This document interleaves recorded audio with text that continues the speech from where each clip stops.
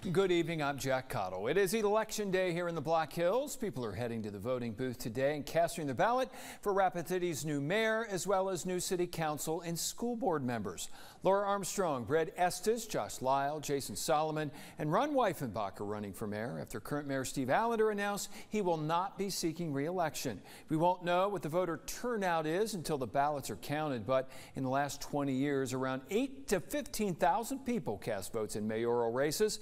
One of the lowest turnouts was in 2009, when just 5,398 people voted. The largest turnout in that time was 2015, when 15,850 people voted. That was current Mayor Steve Allender's first win against incumbent Sam Coyker. We spoke to some of the voters who turned out today. Because it's their right. If they don't vote, they shouldn't complain.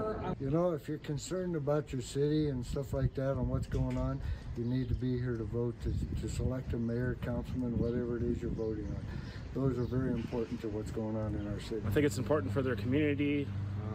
You know, when you vote, you essentially are building the community based on what you believe or what the person you're voting for believes. The polls open today at 7 a.m. and if you haven't cast your ballot yet, there is still time, as the polls do not close until 7 p.m. this evening. Be sure to tune in tonight at 10 for the most up-to-date results and full election coverage right here on KOTA Territory News. Well, it's a beautiful day for voters to get out to the polls.